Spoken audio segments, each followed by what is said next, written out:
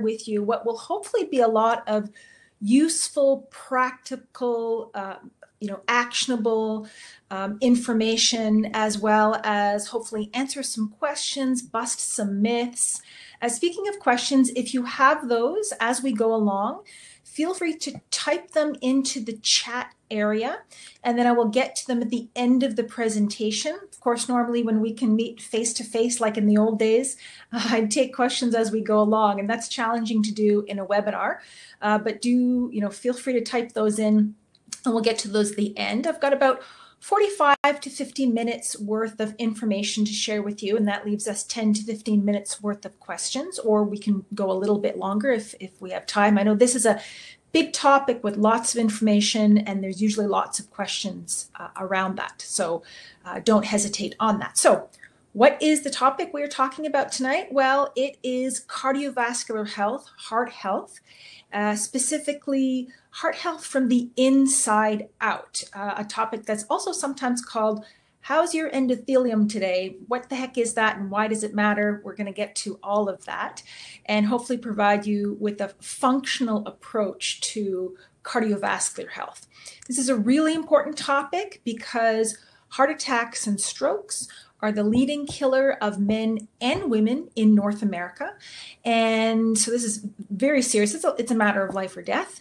And it's something about which we can be proactive and truly make a difference if we know what to do and if we're not being led astray by things that I'll touch on tonight.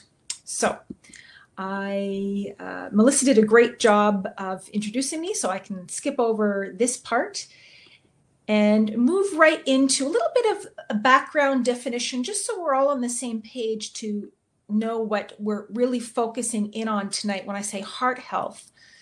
The term heart health is kind of general or vague, and certainly has more to do than just with the heart itself. We're talking about cardiovascular disease, cardio referring to the heart, vascular, the blood vessels. That is a very broad term that can refer to any disease that affects either the heart and or blood vessels, which includes, of course, things like peripheral artery disease, varicose veins, failure of the heart muscle itself, so congestive heart failure, which can be a slow progressive condition. We're not talking about everything because we don't have time. We're going to focus in on what's called coronary artery disease, or atherosclerosis of the coronary arteries. And this is a hardening or blockage potentially of the arteries that feed the heart, the 3 major arteries that feed the heart, because when things go wrong there, that's what causes heart attacks. And so we're going to focus in on this. But that can manifest elsewhere in the body. It can manifest similar process in the brain, leading to strokes. And everything I talk about tonight is helpful for the health of the whole cardiovascular system. And we're going to zoom in on some aspects of it here or there. But that's the major one we're focusing on because that's the big killer. Okay, so before I move forward, we're going to do a little poll because I want to try to make this interactive and get your feedback. And the first poll is going to be a simple true or false. So you can weigh in when you see the poll coming up, hit your true or false button. And the true or false question is, cholesterol causes heart attacks. True or false? High cholesterol or cholesterol causes heart attacks. And this is, I didn't hit the publish button. Excuse me. There we go. That's just hitting start doesn't make the poll start. You have to hit publish. Okay, so you should be seeing the poll here now, and I'll let everyone weigh in. There's quite a few people, so it may take a couple of minutes. And, for a long time, the focus of heart health has been almost exclusively around cholesterol, right? Get your cholesterol measured. If it's high, take a medicine to lower cholesterol. For a while, we would speak about, for example, eating a low cholesterol diet. We don't talk about that anymore because we know that if you try to cut cholesterol out of your diet, your body will simply make more to compensate. So we don't talk about that, but we still talk about low-fat diets, and we can discuss that. Okay, I think looks like most people have weighed in, and we're almost 50-50, almost neck and neck here, with false leading just a little bit. And maybe title of my talk, which is Move Over Cholesterol, was a bit of a hint. But in fact, even though there has been so much emphasis on cholesterol in terms of causing heart attacks, 50% of people who have heart attacks have normal cholesterol levels at the time of their heart attack and no history of ever having had high cholesterol. So that means that you can go to your doctor, have your cholesterol checked, see that it is normal, and think that maybe you're out of the woods, you have no risk for having a heart attack, but half of the people who have heart attacks have not had high cholesterol. So we know that it is possible, absolutely, and not uncommon to have a heart attack even if you don't have high cholesterol. But what about the flip side? What if you do have high cholesterol? Does that mean you're going to have a heart attack? How good a predictor is cholesterol of your risk of having a heart attack? In other words, if your cholesterol is high, how concerned should you be? So, are cholesterol levels a good predictor of having a heart attack? Well, certainly for people age 60 and over, they aren't at all. Here is one study. I know there's a lot of information here. I don't necessarily intend for you to read it all, but I just wanted you to see that this is pulled right from the British Medical Journal, quite a prestigious journal. And this is a published study that echoes many other studies that have been done, in fact, in recent years, to show that high cholesterol levels are not a great predictor of whether or not you will have a heart attack. Specifically, this study, done on people 60 years and older, shows, in fact, no association between your cholesterol levels and your risk of having a heart attack. And in fact, there may be what is called here a slight inverse association, which means they've shown that slightly elevated cholesterol seems to be associated with a somewhat lower risk of having a heart attack in people 60 years and older. Also associated with a lower risk by the way of dementia. So just because you have high cholesterol doesn't mean you're going to have a heart attack. And by the way, this is based on LDL cholesterol, not total cholesterol. We're not taking into account the good cholesterol here, but simply the so-called bad cholesterol.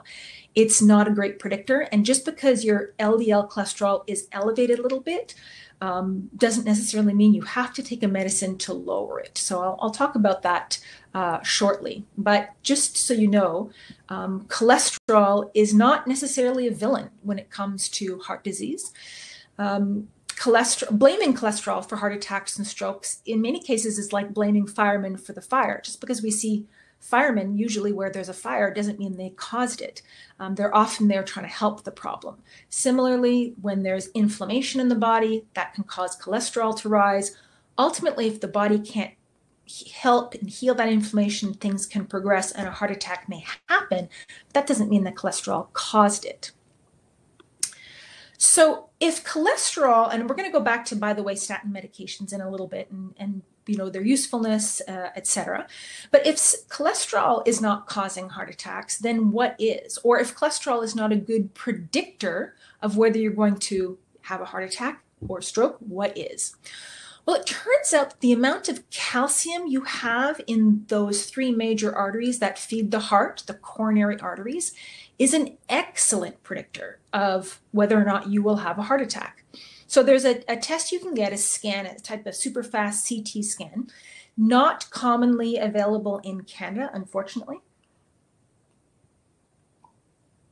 Quite commonly available in the US, and back when we could cross the border, and we will one day eventually be able to do that again, I'm sure, you could go down to the States and get one of these scans, usually for a few $100s. And when people email me and say, oh, my CAC score, which is my coronary artery calcium scan score is, then I know they're American, usually, because the Americans get this test. And so this will tell you how much calcium is in your arteries.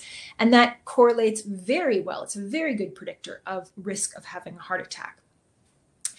And so knowing this, knowing that cholesterol isn't a great predictor, calcium is a good predictor, we can start to shift our focus in terms of being proactive. So whether or not you have high cholesterol, you don't necessarily know whether you have calcium in your arteries. We can talk about that, especially if you're Canadian, you can't get this test right now. So this helps us, though, shift our approach to being proactive about heart health in ways that are much more functional, much more addressing the causes of heart attacks and strokes than our current situation or what we have been doing up until now. So, by the way, what are risk factors around heart disease? If high cholesterol is not a great predictor, what kinds of things do predispose us to developing heart disease and or eventually a heart attack? Being overweight or obese, having high inflammation in the body, smoking, of course, a sedentary lifestyle, so never exercising, diabetes, or even having high blood sugar, even if you're not diabetic, so diabetes or prediabetes, and or an extensive family history on top, by the way, of all those things. You can have a family history, but still, get around that by, not smoking, being physically active, keeping your blood sugar normal, for example. So these are some of the heart disease risk factors beyond cholesterol that are, largely within our control, except for the family history, of course. So let me say something about, so just to conclude, just so everyone's clear, cholesterol can be a factor in heart disease, and it's, by the way, a more serious concern if cholesterol levels are high in young people, especially young men. So if you're in your 20s, 30s, or 40s, and you have high cholesterol, that can be associated with a higher risk of a heart attack. But, after even as early as 50, that association really decreases.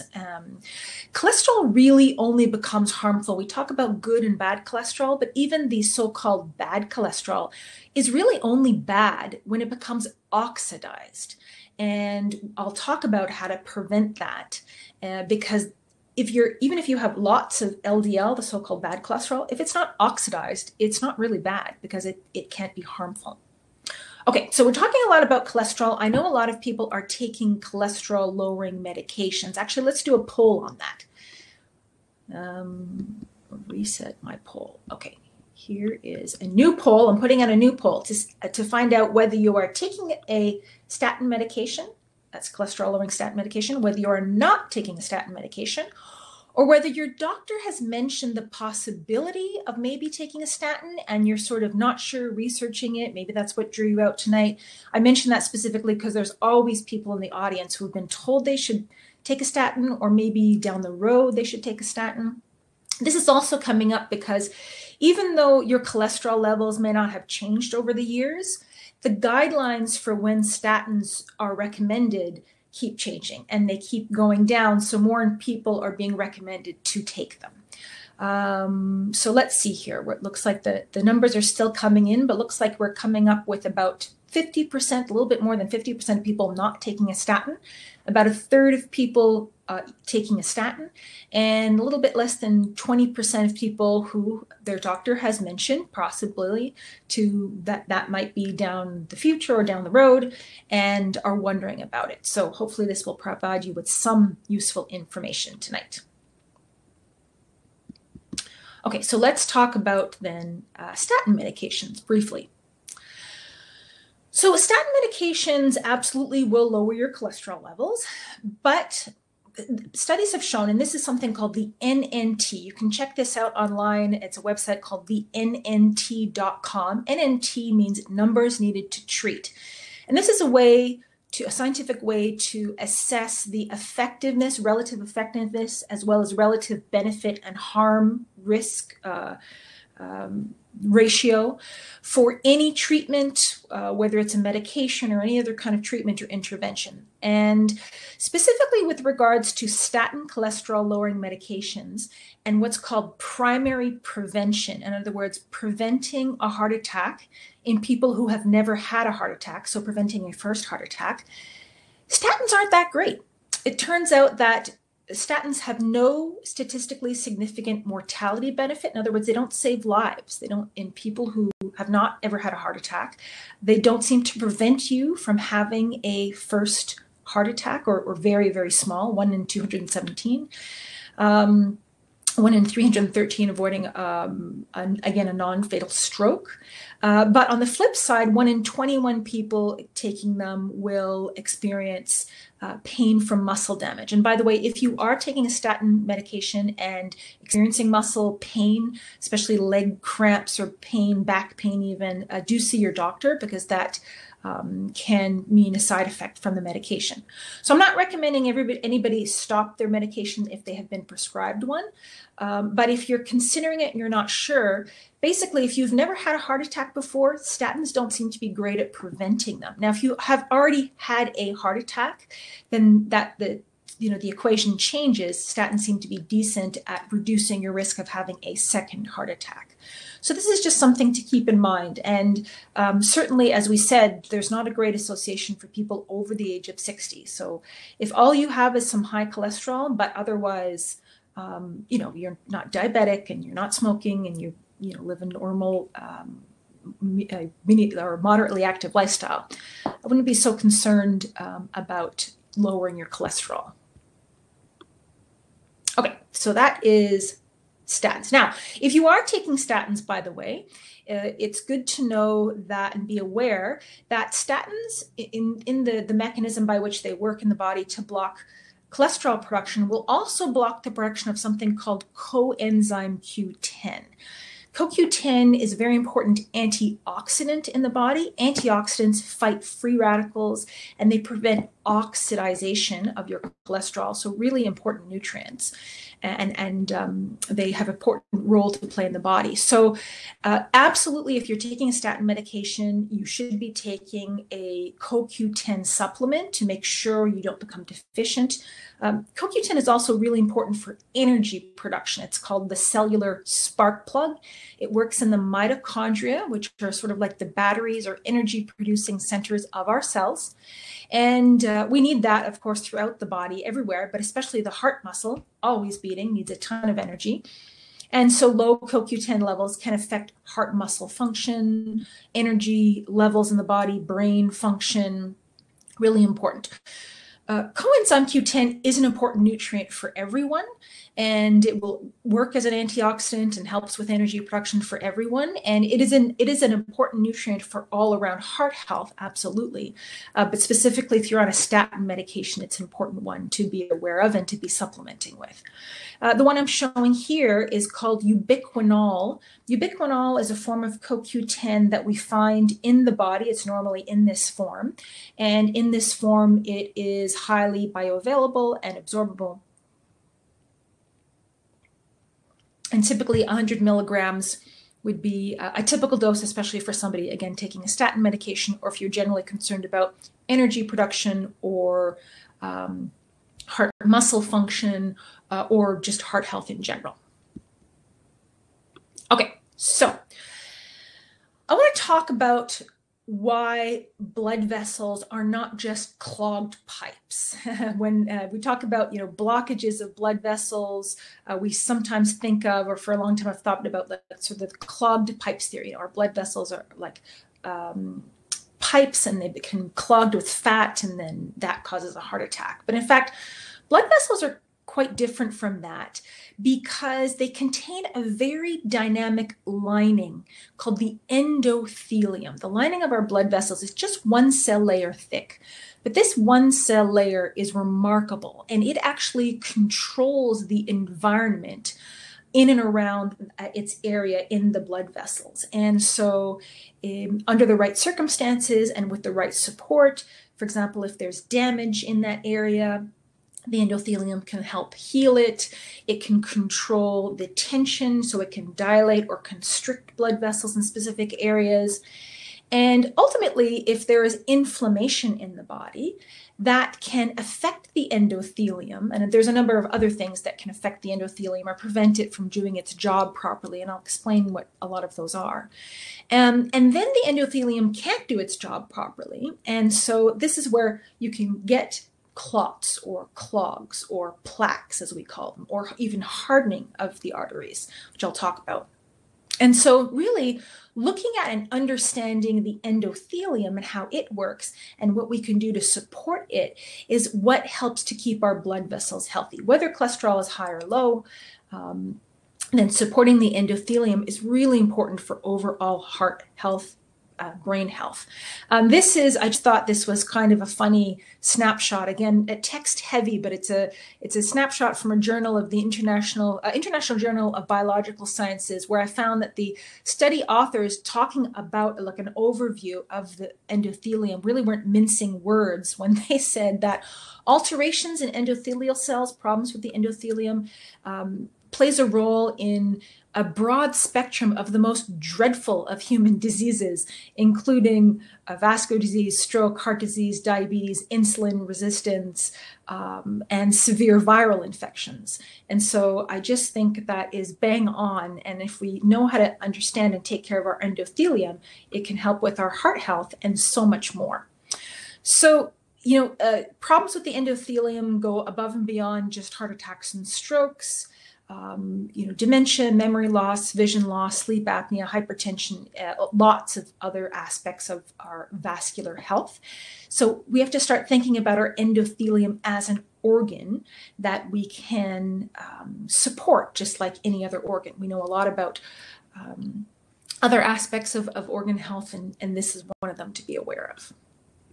Okay, so knowing that cholesterol maybe has led us astray to a certain extent in the fight against heart disease, knowing that you can have a heart attack even if your cholesterol levels are normal, and just because your cholesterol levels are high doesn't mean you're going to have a heart attack, we can sort of shift gears and shift our perspective and understand new functional approaches, functional goals to be proactive about our heart health. And these include lowering inflammation, because ultimately inflammation is what sets off the chain of events that can lead to plaque deposition and clots and heart attacks and strokes. If there is cholesterol there, regardless of what level it's at, making sure it doesn't become oxidized, because as long as your cholesterol isn't oxidized, it's not bad cholesterol. Maintaining healthy blood sugar is really important. Maintaining healthy blood pressure is critical. High blood pressure is an absolute undisputable risk factor associated with heart attacks and strokes. If you have been prescribed a blood pressure lowering medication, one or more, absolutely take them as prescribed regularly, have your blood pressure monitored. It's critical. Also, keeping calcium in its place. As I mentioned, the calcium that can deposit in our blood vessels is a great predictor of your risk of a heart attack. And so we want to make sure that we have as little of that as possible where it shouldn't be. And then finally, supporting our endothelium. A lot of these things weave together, but I will try my best to sort of tease them out. Okay, so how do we take care of our endothelium? Here's a sort of a broad look at things that we can do, and then I will focus in on a few of the specifics. First of all, how can we hurt our endothelium? Let's start with the bad news. I've already explained many of these. A lot of them are obvious, but I'll go into them just to be clear. Being sedentary, specifically, not ever exercising, living a sedentary lifestyle, the couch potato lifestyle, that will promote inflammation in the body. It's counterintuitive. How do you think, how can you promote inflammation by doing nothing? But in fact, that's exactly what happens. And that will be harmful to the endothelium. The endothelium has a hard time dealing with that kind of inflammation. So being sedentary. Smoking, it's a no-brainer, but I have to mention it, creates lots of free radicals.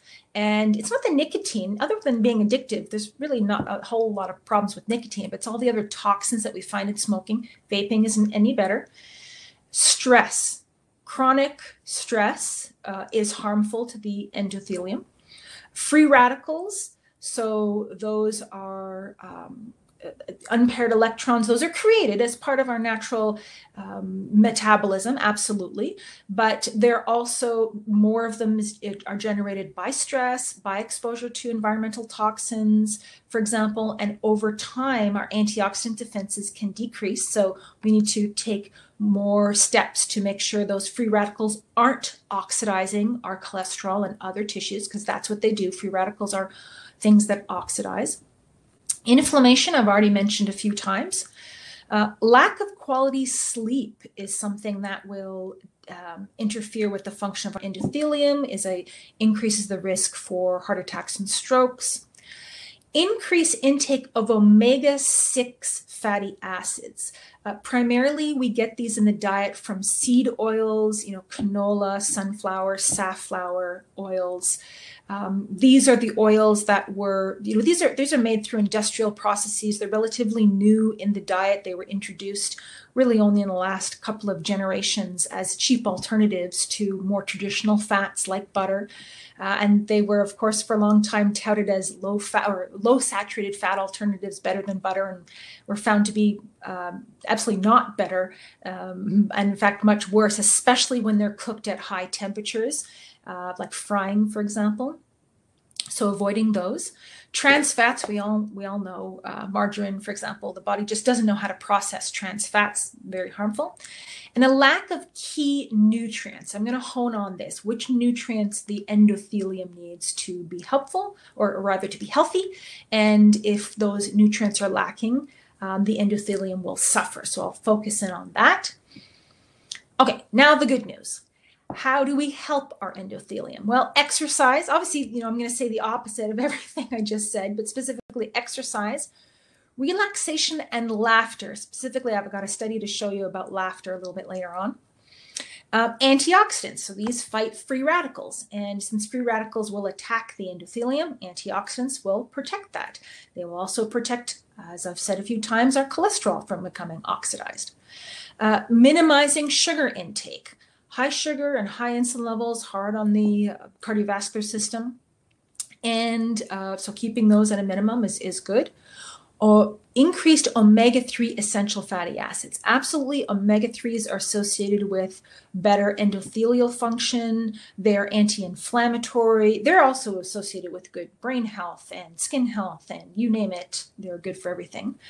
Specifically, the Mediterranean diet has been shown to be helpful for cardiovascular health, as everyone knows, and endothelial health in particular. And there's lots of good things, of course, to the Mediterranean diet. And I will focus in on one thing beyond the olive oil and red wine that may, in fact, be a key to the Mediterranean diet and certainly important for blood vessel health. Okay, so nutrients, we're going to focus in, being a naturopathic doctor, I want to focus in on nutrients that heal the endothelium, where we can get them from our diet, when to consider a supplement. And these really do make a difference in terms of heart health over the short and long term, because they feed and nourish and protect the endothelium and allow it to do its job. So there are a number of them, but I'm going to focus in on some of either the lesser known or the ones that are so important, even if they are well known, make sure everybody has the correct information about them. These include vitamin K2, magnesium, quercetin, omega-3s, curcumin, and briefly about vitamin C. I've already touched on coenzyme Q10. Okay, so vitamin K2. This is the subject of my book, Vitamin K2 and the Calcium Paradox, How a Little Known Vitamin Could Save Your Life. And vitamin K2 is a nutrient that, among lots of other things, it primarily will direct calcium in the body. Specifically, it will make sure calcium is guided towards the bones and teeth, where you want it to be, and it keeps it out of soft tissues like arteries. Now, calcium can also build up in other areas around the body, heel spurs, kidney stones, crunchy little bits in joints, and here and there. But for our purpose tonight, we're looking at the inappropriate buildup of calcium in arteries, which we know it can be dangerous and even deadly. So vitamin K2 specifically prevents and helps to reverse arterial calcifications, and has been shown in clinical trials to reduce markers of arterial calcification by acting on the endothelial cells, activating them, and allowing them to clear out calcium. So when calcium starts to build up where it shouldn't, the body makes little proteins that could potentially go and scour and scavenge and remove the calcium, but those proteins need vitamin K2 to basically get switched on to do that.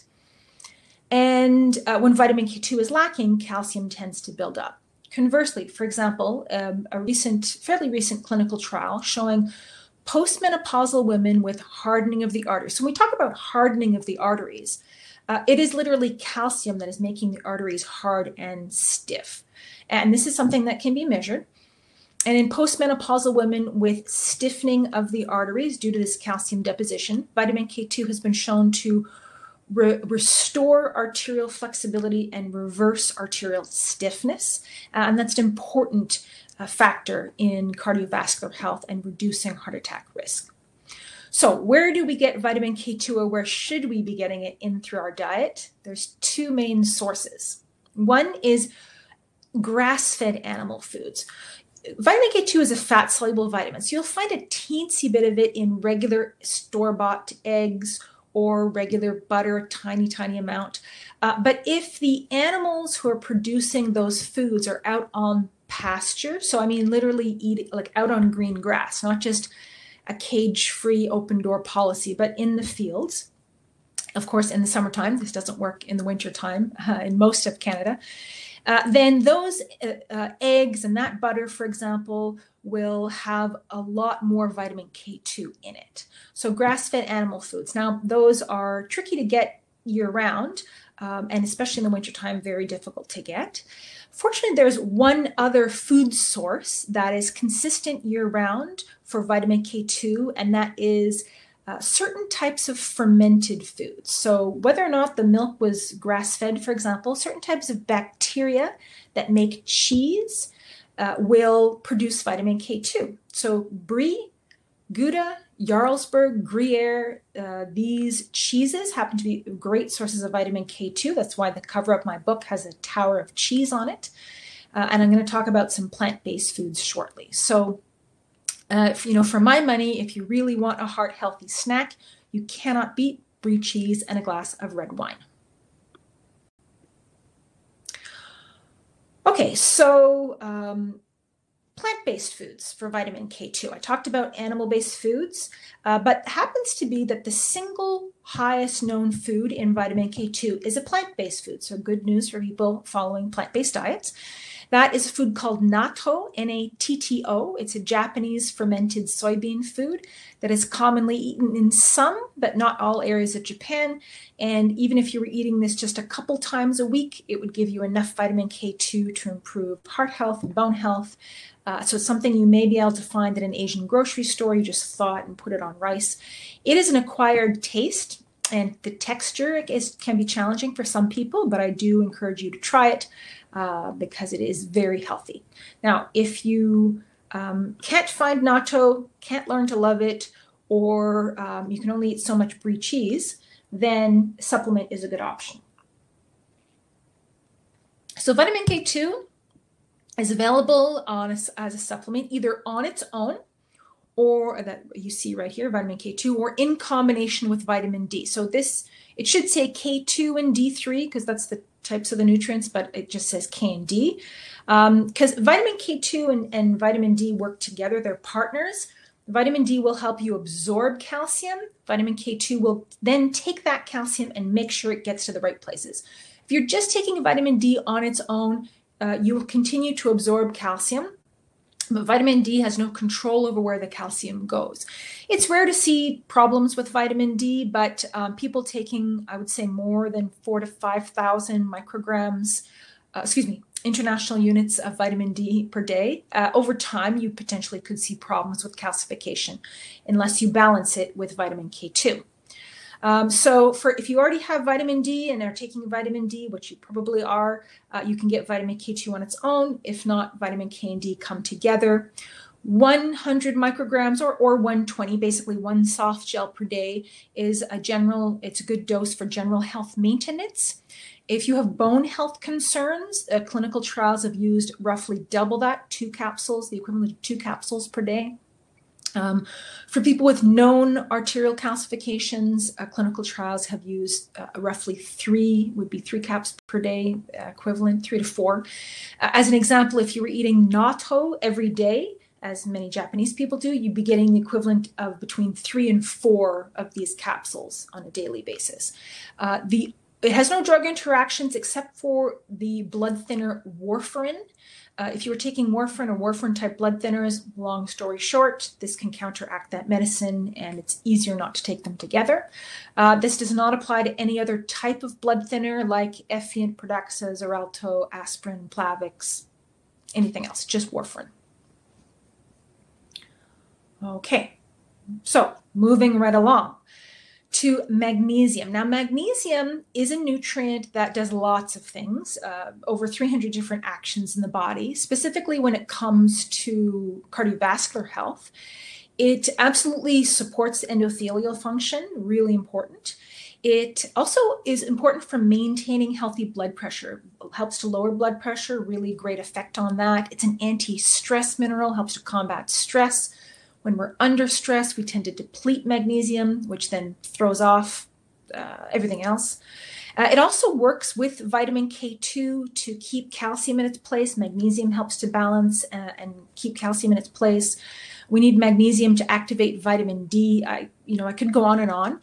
Very commonly deficient. The recommended daily intake of magnesium for adults in Canada, and which is usually the bare minimum to be healthy, is around 400 milligrams. And that's not just going to happen on its own. Soils have become depleted in magnesium, so it's not as rich in our foods as it used to be. And this is where a magnesium supplement, can be really handy. So where do we find magnesium in foods? I thought I had a slide in about that, but green leafy vegetables are one of the best sources. Dark chocolate is an excellent source of magnesium. Nuts and seeds do contain magnesium, but they also contain a compound called phytate or phytic acid, which can block your absorption of magnesium. So they need to be soaked or sprouted to get that from nuts and seeds. So a supplement can be very, very helpful.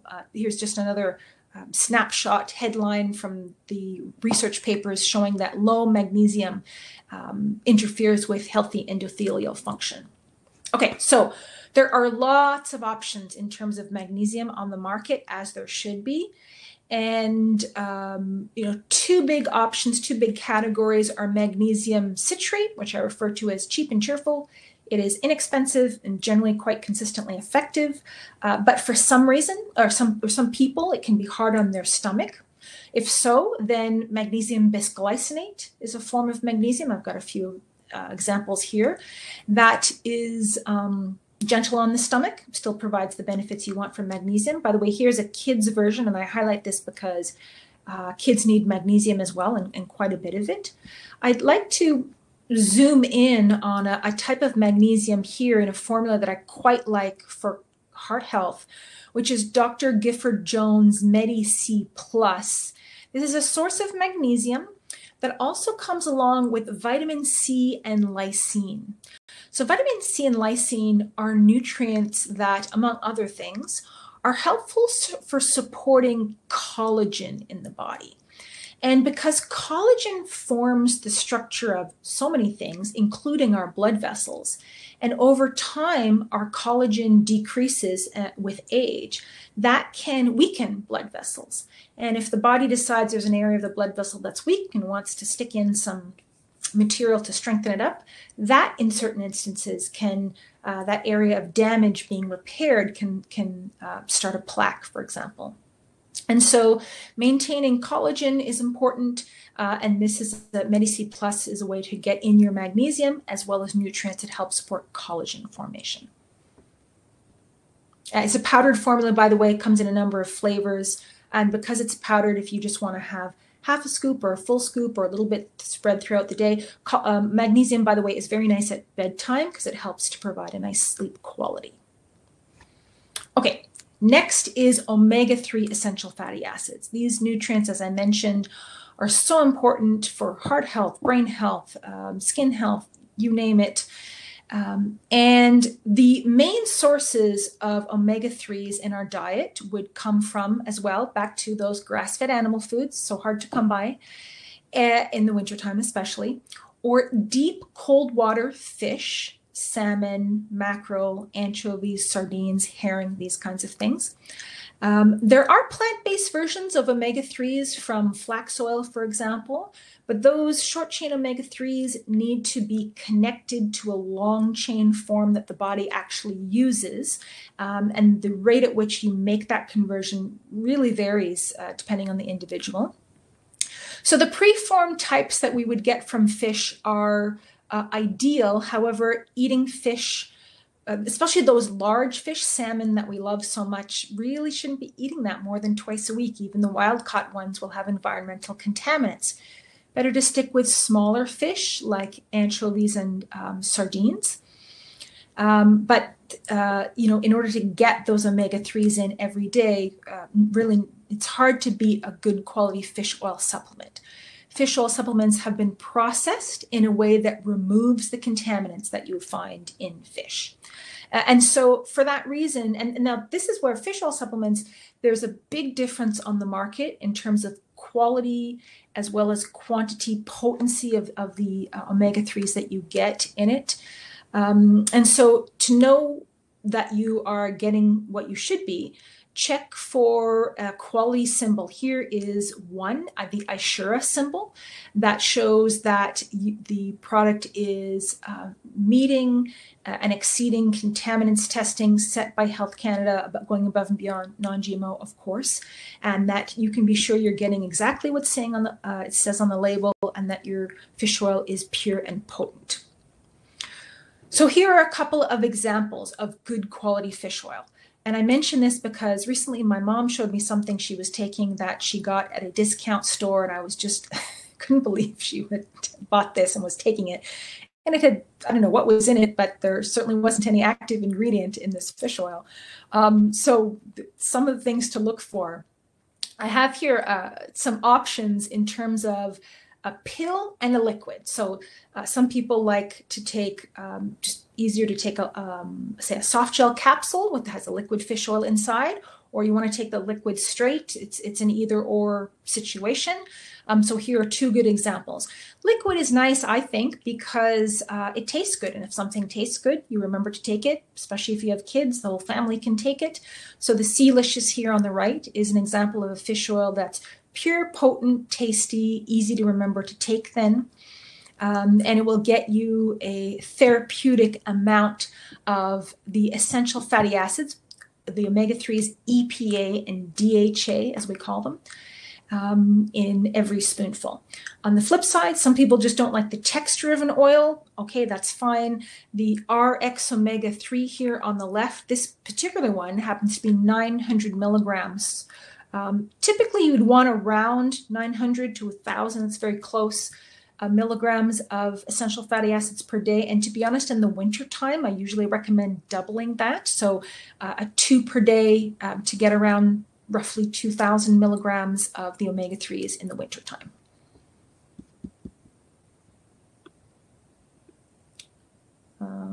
Oh, and by the way, taking a quality omega-3 supplement has been shown to reduce the risk of death from cardiovascular disease by 62%, 47% reduction in the risk of developing dementia. This helps, as I mentioned, with inflammation. It helps prevent platelets from sticking, which is something that can generate blood clots. It does a lot, it helps to lower triglycerides, which is an important lipid in the body, and it does a lot in terms of cardiovascular health. Okay, moving along to our, I think this is our second to last nutrient in terms of supporting endothelial health. And this is one that you might not be familiar with, or you may have heard a little bit more about it in recent months, and that is quercetin. So quercetin is it's a flavonoid, which is a vitamin-like molecule, as we call it, that it is available or found in a number of types of plant foods. Capers happen to be one of the highest known foods in quercetin. Green leafy vegetables like herbs, sorrel, dock, parsley, onions, and apples are another high one for quercetin. And this was discovered by the same person who discovered and won the Nobel Prize for the discovery of vitamin C. These two seem to be found together in many foods and work together. And quercetin, in fact, may be one of the important key benefits to the Mediterranean diet. In addition to the olive oil and red wine, in fact, the high quercetin content has shown to be very beneficial for blood vessels. It is deemed by Health Canada to be a blood vessel protectant. It helps to act on the endothelium to help reduce blood pressure, acts as an antioxidant, helps prevent platelets from sticking, so that's something that can help minimize blood clots, has anti-inflammatory actions on that level. So quercetin does a lot for the blood vessels. So I encourage people to get all kinds of green leafies, herbs, capers, if you can find them or enjoy them, into your diet. But if you're concerned about blood vessel health, then consider a quercetin supplement. And this is one of those nutrients that benefits, you can absorb it on its own, but it benefits from a little bit of enhancement in terms of it bumping up the absorption. So quercetin lipomycel matrix is an example of an enhanced absorption form of quercetin, combining quercetin with ingredients that causes it to form in the stomach and in the digestive tract micelles. These are tiny little droplets containing quercetin on the inside, which are then readily absorbed into the body. And again, a great antioxidant and a blood vessel protectant. Okay. And so then the last nutrient that I want to mention, one that is famous, I'm sure you've heard of it, and yet there is a lot of myth and misinformation around it. That's curcumin. So curcumin comes from the herb turmeric. Here's turmeric here. It's a member of the ginger family. As you can see, it looks quite a bit like ginger, but it's more orange on the inside. You can find it in fresh forms. You can find it in powdered forms. And turmeric contains a number of constituents, but the medicinal or therapeutic component of turmeric is called curcumin. And curcumin is a fantastic antioxidant and a fantastic anti-inflammatory. Most people know it as a natural anti-inflammatory and will take it for pain, aches and pains, joint health, for example, these kinds of things. But it also plays a really important role in heart health because it's an anti-inflammatory, yes, because it will prevent your LDL cholesterol from becoming oxidized, so keeping all the cholesterol you have working for you, and lots of other things. But curcumin only works if you absorb it, like anything else. But the difference with curcumin is it's quite difficult to absorb on its own. In its natural state, a standard curcumin powder, for example, studies have been done, not just turmeric, but actual curcumin powder, grams and grams of it, like spoonfuls of it, and blood levels pretty much don't change. So you really do need to take an enhanced absorption form when it comes to curcumin. So here's an example of an enhanced absorption form. This is theracurmin. Takes curcumin, grinds it down to a teeny tiny particle, which then makes it very easy to absorb. And so because of that, more and more clinical trials are using this specific form of curcumin because the results that you get are consistent, because blood levels are consistent. So there are more double-blind published clinical trials of this form of curcumin than any other on the market. And it is one that will give consistent results, so you can get what you want and get what you're paying for from curcumin products. So this is where it can be very difficult to judge apples to apples when shopping for curcumin, which is why I recommend that you shop at a place like Nature's Fair, where people can give you, answer your questions, explain the difference between the various products on the market. Okay, and then, so that's all the nutrients I want to focus on. And I did promise a study about laughter, specifically one done at the University of Maryland Medical Center, showing that laughter causes the endothelium, so the lining, the lining of the blood vessels, to dilate and expand in order to increase blood flow. So laughter has been shown to be found very beneficial for heart health because it's good for your endothelium, allows it to relax, dilate, expand, and increase blood flow. And that's good news. And it's a note that I want to leave on as we get up just to time to answer questions that I'm sure you have been typing in.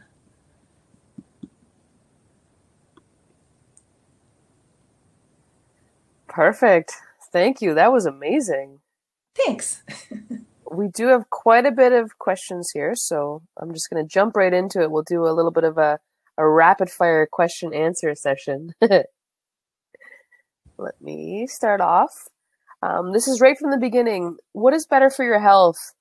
CoQ10, berberine, or olive leaf? Ooh, wow.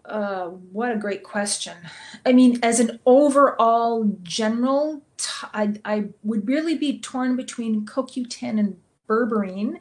Berberine, it's one, I didn't want to overwhelm people with too many options, but certainly it is an important nutrient for overall metabolic health as well as heart health. It's one that helps to flip the master switch for metabolism. It'd be a real tough call between berberine and CoQ10. So I'm going to have to call that a draw. I love it. All right, next up, if you get high cholesterol from a medication, will it go down when you stop taking it? Yes, typically. Yeah, you'd have to work with your doctor on that, but yes. And could you please talk about the value of having a heart CT scan? Right. So the heart CT scan, that's what I was mentioning, is called the CAC, coronary artery calcium scan. It is not, like I said, it's not offered that I know almost anywhere in Canada. You need a specialized type of super fast CT scan that can image a beating heart without looking blurry, essentially. But this is one that can measure and then quantify the amount of calcium in the coronary arteries that feed the heart. And that number is quite a good predictor of your risk of heart attack. Gotcha. Here's one. Is hawthorn good for your cholesterol or heart? Oh, okay. So hawthorn is a nutrient that does not affect cholesterol significantly, to my knowledge, but it is one that has been shown to be beneficial for heart function per se. But I would tend to use that in specific instances and as not usually as a general recommendation. Gotcha. All right. This is a sort of a collection. A lot of people had the same question. How does one know if they have high inflammation? So how can you tell just naturally? And if there is a blood test to test that? Yes, excellent question. You may not be able to tell. Obviously, if you're in pain anywhere, joint pain, any kind of pain, that is a sign of inflammation. But I've been talking about inflammation a lot tonight, and specifically as it pertains to the cardiovascular system, it's often what we call silent inflammation. In other words, it's not painful, it doesn't announce itself in any way. And so how do you know? There is a test you can get at your doctor's office as part of your general annual checkup, the CRP test.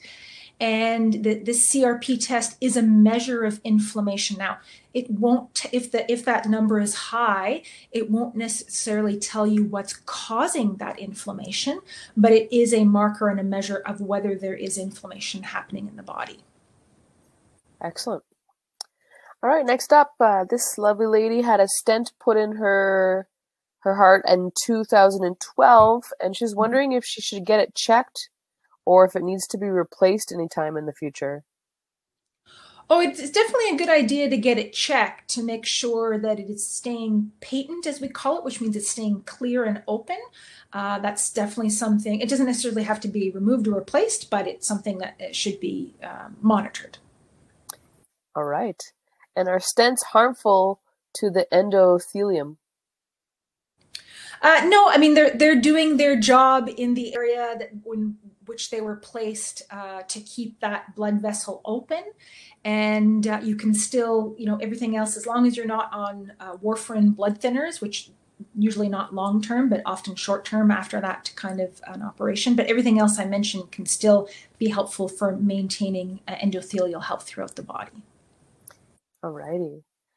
This lady's asking about menopause and if it's a factor in all the supplements that we take or anything to do with heart risks. Yes, so estrogen is a protector against heart disease, which is why before menopause, women tend to have very low rates of heart disease, low rates of heart attack. But after menopause, men and women tend to catch up in terms of their risk and rates of heart disease and heart attacks. And so, yes, that is a factor. And when estrogen levels decline, which is normal, they're supposed to, and we can have that happen and still maintain our heart health, but we may need to be a little bit more proactive, including the kinds of things I was saying here tonight become even more important for women after menopause. Wow, interesting.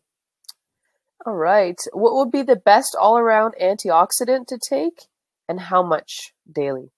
I would say best all-around antioxidant that also has lots of other side benefits would be the TheraCurcumin here, the curcumin rich on the very far left.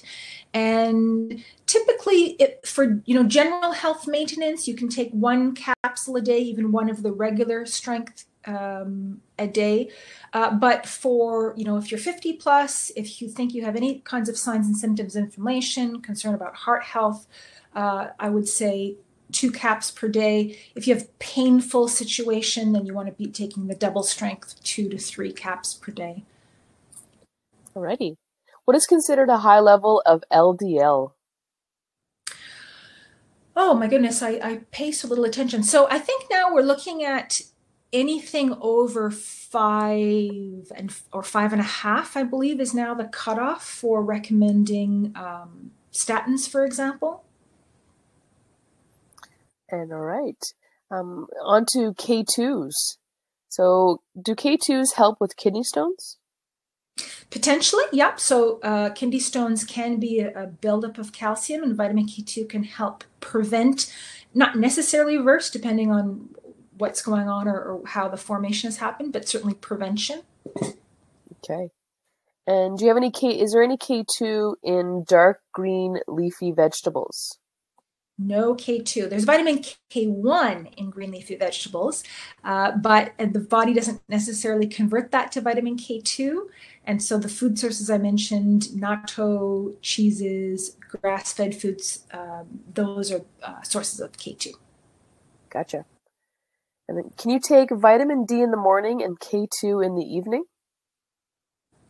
Sure, if you wanted to, yeah, you could do that. They don't necessarily have to be in the same mouthful. You can take them separately if you wanted to. And any recommendations on vegetarian omega-3s?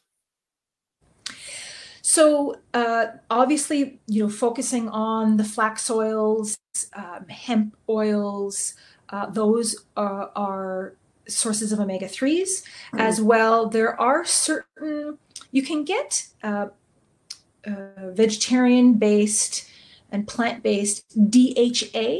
So for example, in the Whole Earth and Sea line, it comes in a little green box with leaves and flowers on it. There's a marine DHA. It's tough to get EPA from plant-based sources, but the DHA you can certainly get from plant-based sources. Okay, I have actually quite a few questions about the same topic in terms of there's a lot of supplements that we should be taking. Any recommendations? Should one just take everything that you have listed? Is there a better time, like in the morning or afternoon or evening, to take certain ones? Mostly with food, and generally it doesn't matter time of day. Magnesium is quite nice to take at bedtime. I just find it helps to relax muscles. It helps to prevent muscle cramps at night, Charlie horse, things like that. Provides a nice sleep quality. So that's just a preference of taking magnesium at bedtime, but pretty much everything else can be taken at any time or with meals. Gotcha. Oh, here's a good question. This lovely lady wants to know if she can book an appointment with you. Well, I am based in, I guess right now it doesn't matter because we're doing everything online, but I'm based in Ontario. And unfortunately, I'm not currently actively seeing patients. But I'm sure that you have a referral likely at the store, maybe of practitioners that you work with or naturopathic doctors that you work with, Melissa. Absolutely. I'll Great. put a link to, we have 4 nutritionists and naturopathic doctors that I'll put a link that you can book a complimentary session with them, a 30-minute one, and then you can go from there. I'll put that link in the chat box right after this. Should people take a calcium supplement? This If you lovely lady, before we go further, she has CAD. Oh, okay. So if you have been diagnosed, sorry, the person with coronary artery disease wants to know if she should take a calcium supplement. Is that what we're? Yeah. Well, her and her son. One has CAD and one doesn't.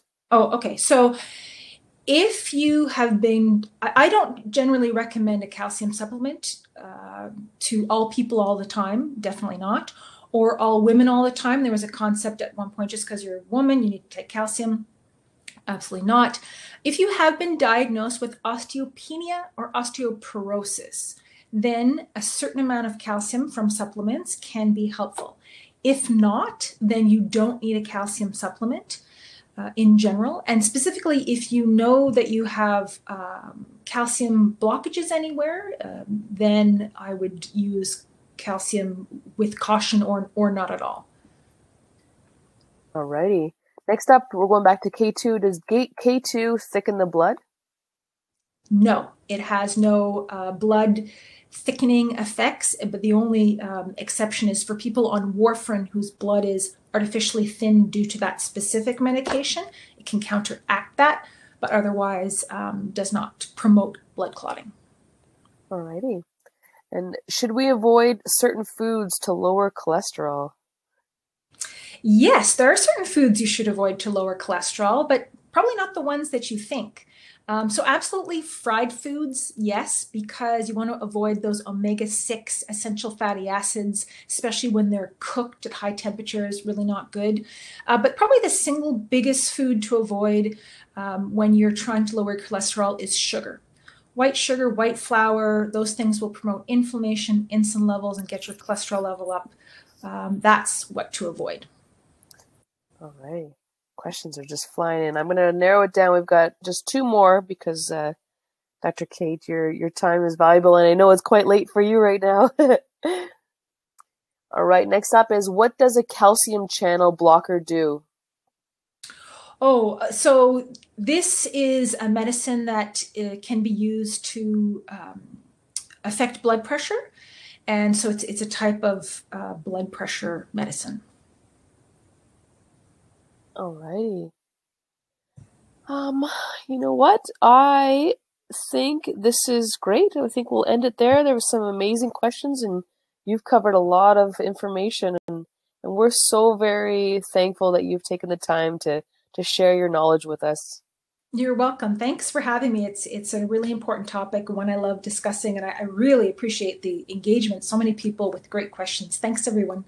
Right, absolutely. And I will be taking a copy of this and putting it onto the Nature's Fair YouTube channel tomorrow, so you can go back and look at the questions and look at the slides at any point.